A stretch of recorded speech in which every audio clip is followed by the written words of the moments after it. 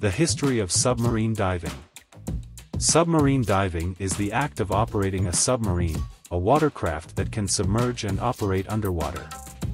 Submarine diving has been used for various purposes, such as exploration, warfare, research, and tourism. But how did submarine diving start? What are the milestones and challenges of submarine diving? And what are the current and future trends of submarine diving? The answer to these questions requires a historical overview of submarine diving, from its ancient origins to its modern developments.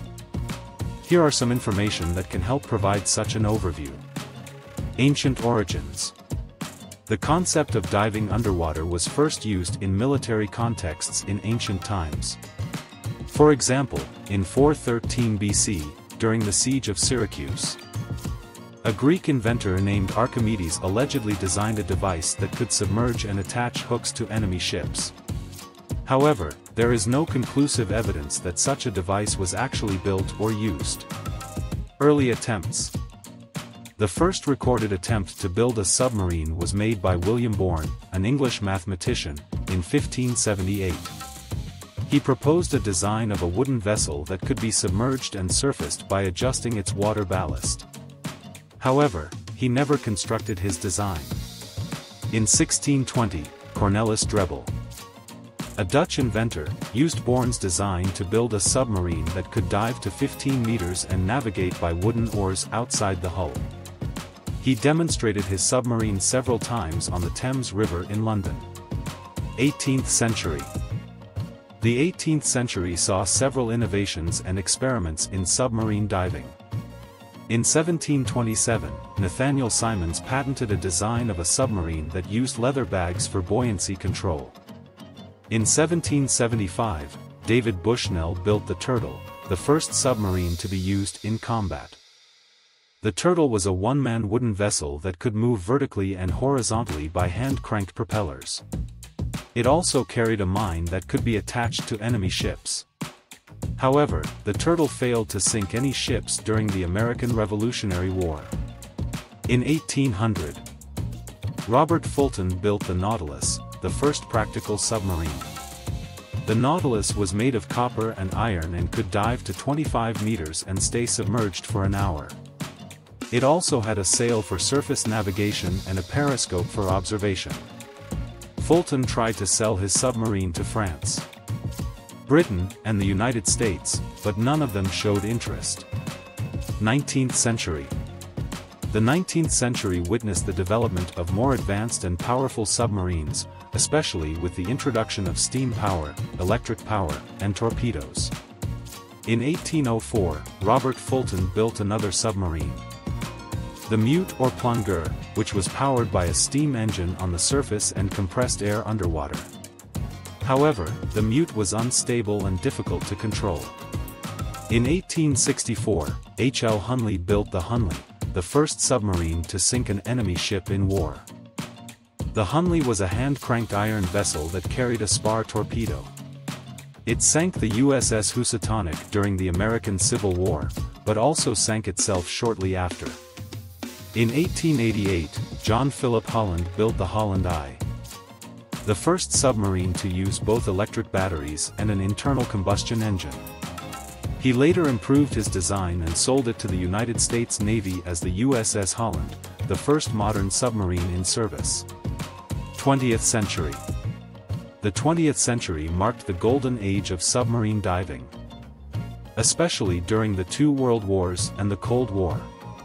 Submarines became larger, faster, quieter, and more deadly than ever before.